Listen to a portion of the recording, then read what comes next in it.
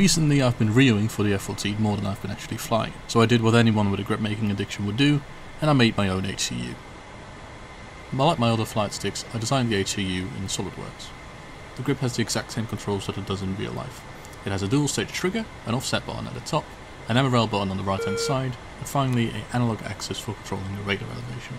Since starting to design these flight sticks, I've learned a lot about using SolidWorks, and I've developed a technique that enables it to make very accurate shapes, very close to the real thing. And I'm looking forward to applying this technique to other projects in the future. Right now I'm planning to do a MiG-29 stick, a Kiowa stick, and perhaps some others. I've also done a little bit of work on my free gimbal base, making it physically compatible with the Thrustmaster Warthog and Virpil bases, meaning that any grip that will work on my base will also work on those.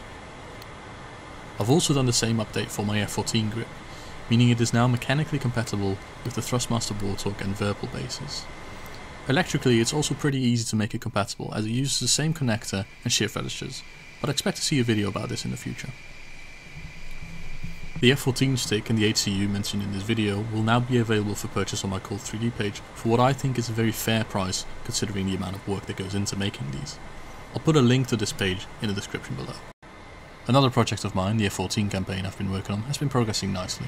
I'm now in the phase of looking for voice actors, and I've already managed to find some people that were gracious enough to offer me a hand. If you feel like you can be a help in this regard, feel free to contact me via Discord. But for now that's all.